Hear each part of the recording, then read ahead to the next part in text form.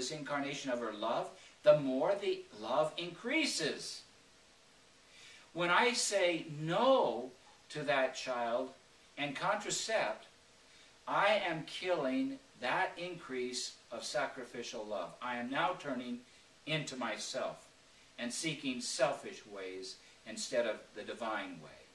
Contraceptive attitudes in this world today are destroying the presence of God, destroying the increase of love, destroying the expansion of love in children.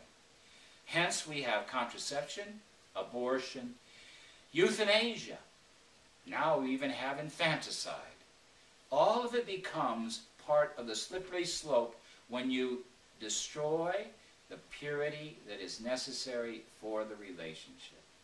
So true love, expansive love, sacrificial love always will increase by the means of giving birth to children. This also is expressed in regards to the priest. By nature, we must give this seed. We must speak the Word of God.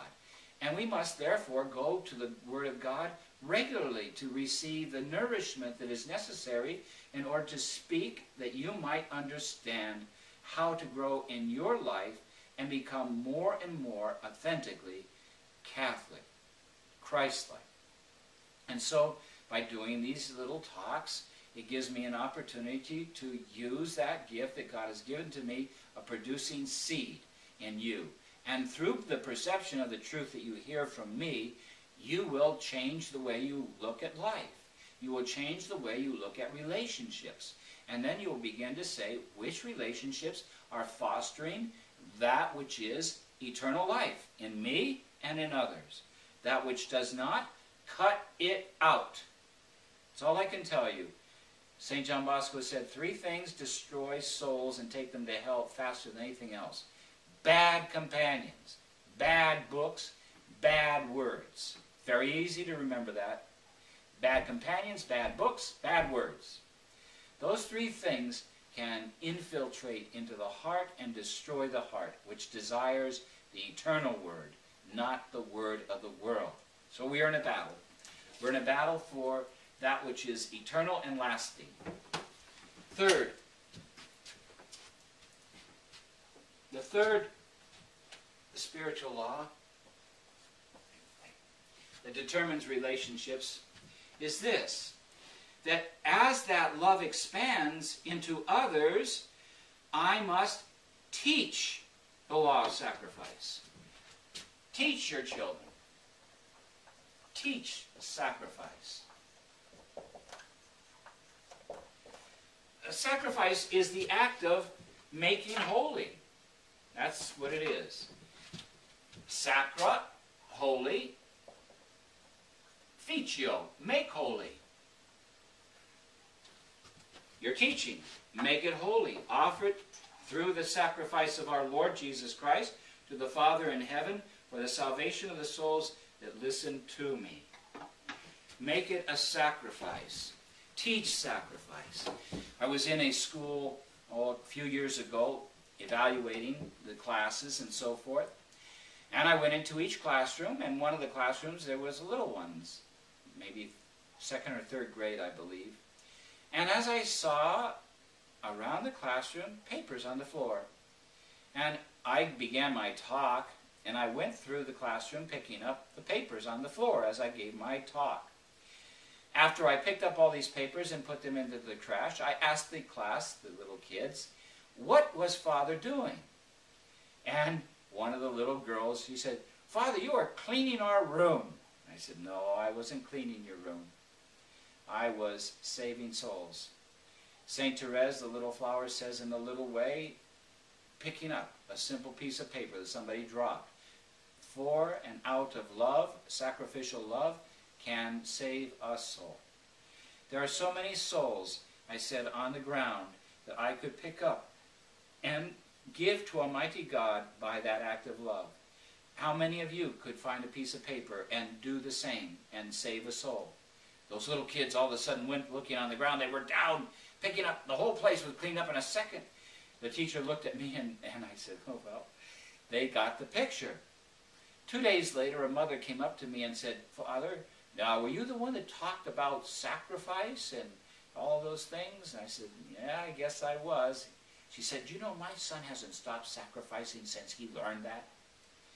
The moment we learn to teach this law of sacrifice, our good little flower says her most powerful arms and weapons against evil are prayer and sacrifice.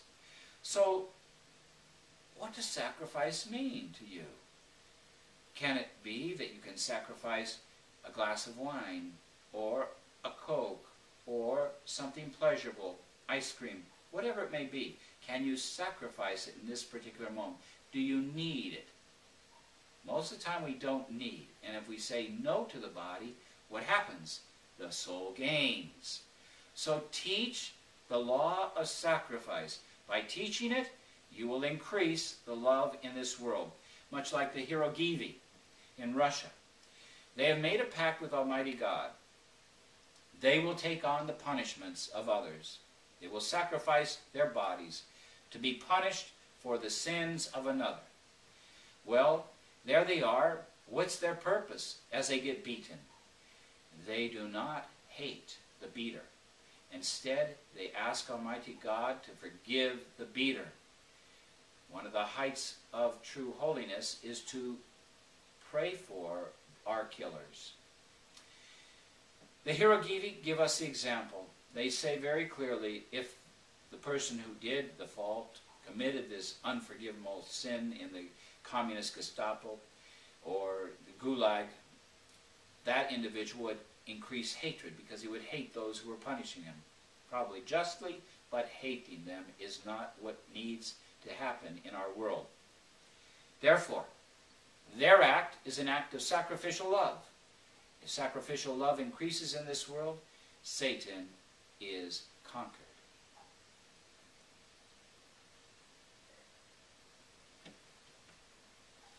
Now, the fourth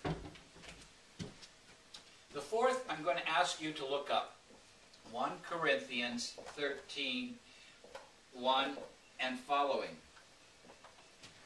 Love is. This is agapao. The highest expression of love in the Scripture comes out of St. Paul's 1 Corinthians 13. And it is good for us to put it up on our mirror because this is the goal of every Catholic life. Every life, really. Doesn't matter, Catholic or not Catholic. The truth is that 1 Corinthians 13 is the goal that every one of us must strive for. There's only salvation in and through our Lord Jesus Christ and through His church. His church is the Catholic Church. The Church of Christ is the Catholic Church. I do not say the Church of Christ subsists in the Catholic Church as Vatican II. It is not a subset of the Church of Christ. The Catholic Church is the Church of Christ. And hence salvation. Hence 1 Corinthians 13 speaks very clearly. Love is one. That which rejoices in the truth. Rejoices in the truth, not in error. Love is kind, patient, understanding, victimal, sacrificial. It goes right through a litany of actions that we know. All of these actions are actions of love. And these actions are productive of the variety of virtue. All virtue ultimately leads to love and comes out of love. Humility is that which allows us the seedbed of love. And so when we have this before our family, before our relationships, in all of our relationships, if we keep this formula, this goal in our mind, then we will achieve the goal. Maybe not today, maybe not tomorrow, but we keep the track and we get that railroad track going for us, and we will not stop until we achieve the perfection of love, as God asked us. Be ye perfect as your heavenly Father is perfect. You do not understand this perfection and how this perfection of love takes place in your life. Remember the story of, it came on the internet, it was also one that we heard in San Francisco, working with the handicapped children in the Agnew State Hospital. The story was one of father who had a son that was not like any other boy, couldn't throw as any other boy. He loved everything other boys loved, but his body just did not correspond with the coordination that other boys have. At the end of the year at the hospital there, all of those who are aiding the kids that we call special, our God's special children, we call them. Others call them handicapped, whatever. But the fact is, God's special children get together once a year at the cathedral to offer the Mass of God's special children. And there, each one of us is with our little aid or our little person that we were fostering through the year. And at the end, we come to a meal together, and then families will get up and say how grateful they are that this hospital took the time with their child or did something good for their child and so forth, and everyone's very positive. Then this man came up. And he said, "We read that God told us you are to be perfect as your heavenly Father is perfect. How is my son, Che, perfect?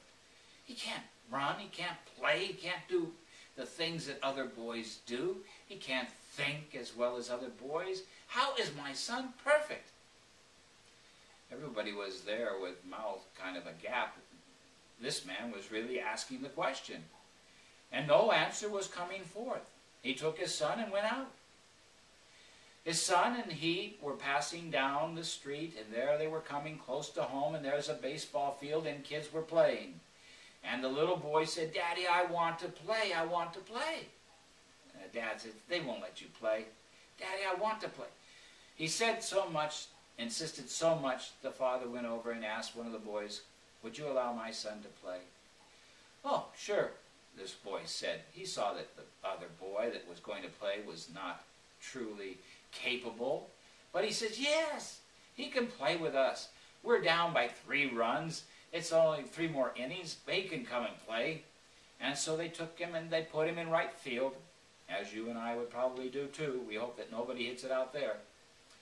And they went through the next inning or so.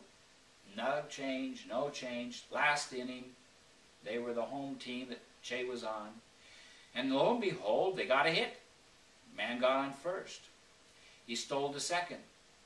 Man bunted him to third and got out. Another man struck out. Next one got on by balls, and he walked and ran to second. Now first was open, and the next man got up there and he got